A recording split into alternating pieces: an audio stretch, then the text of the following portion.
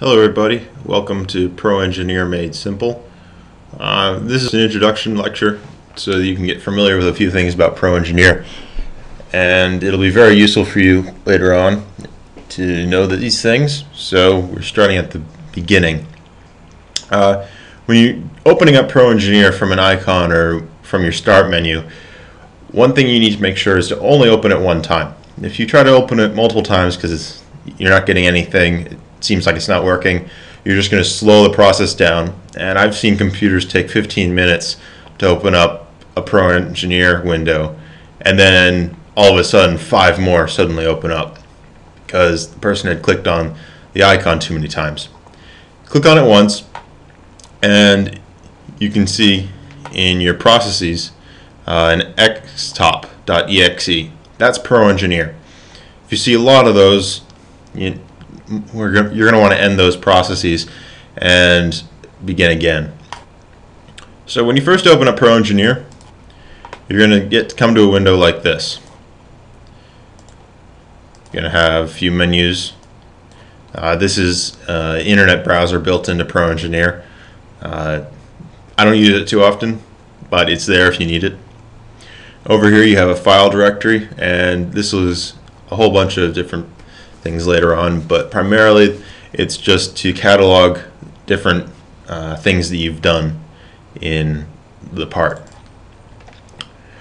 So first things first, we're going to start by opening up a new part, and primarily we're going to be using Sketch, Part, and Assembly when you're learning how to use Pro Engineer.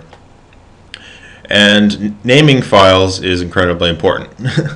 It's a little different than you might think. For whatever reason, Pro Engineer does not like spaces in its name of files. It says it's an illegal character. But what you can do is replace it with an underscore or a dash or something to get in the way there. So we'll just call this test. And you come up over here and we have this mess in here. What this is a coordinate system in the middle and 3 planes that you'd find in a Cartesian coordinate system. And if you look on the left here, we have those 3 planes and the center of all of them, where they all intersect. So you have a right, top, and front planes, and in Pro Engineer they're called datum planes. They're used to reference parts and sketches and all sorts of different things, and it helps Pro Engineer figure out where what you're trying to make actually is in the model.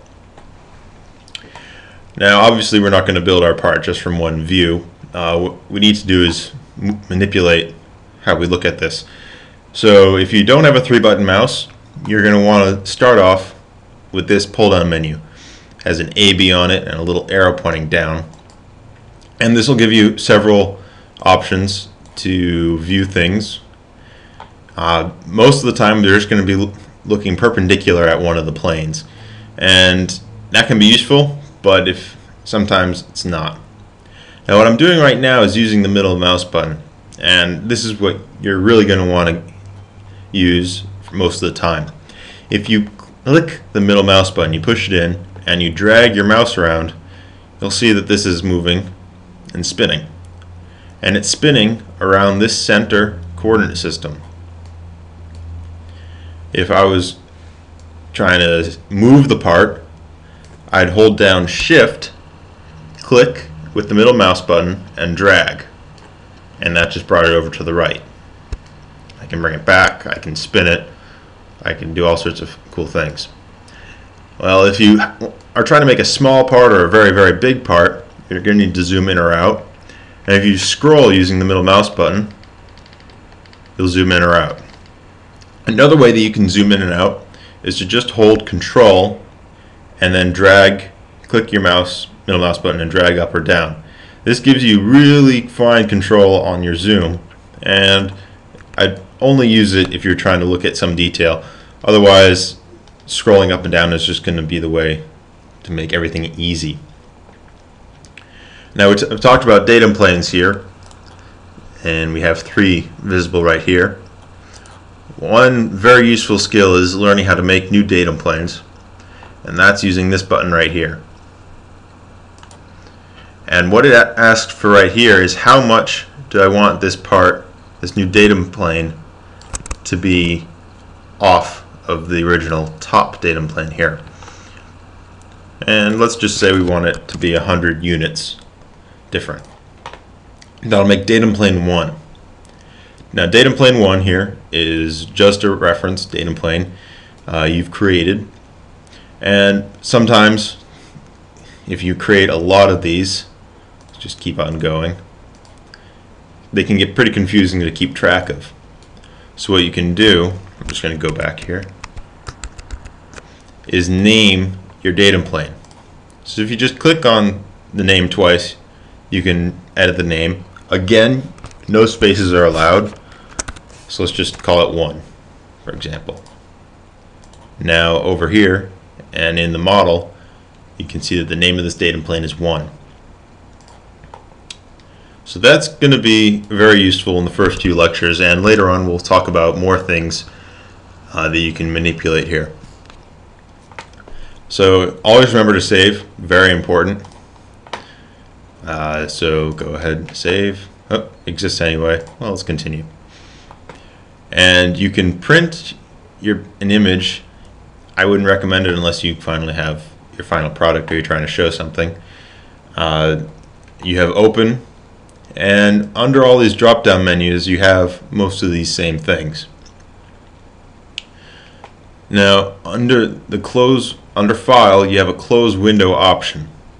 Now this is if you want to just close out of this part but not out of Pro Engineer, because sometimes opening up Pro Engineer on a slow computer can be a pain in the neck. So if you go File, Close Window, you go back to the starting setup and you can open up your part again. And there's our part. So just a little example of what you can make in Pro Engineer. There we go. This is a little something that I threw together a little while ago. This is going to be a little airplane. And you can see I have a lot of different datum planes all over the place. And I use those primarily just to reference everything. And you can see all those datum planes over here. So they might be hidden in a subdirectory, and we'll get to those later on. This is just to show you some of the cool things you can do. It's a very simple, basic model, but you can get the idea from this. So this is the end of lecture 1, and look forward to lecture 2.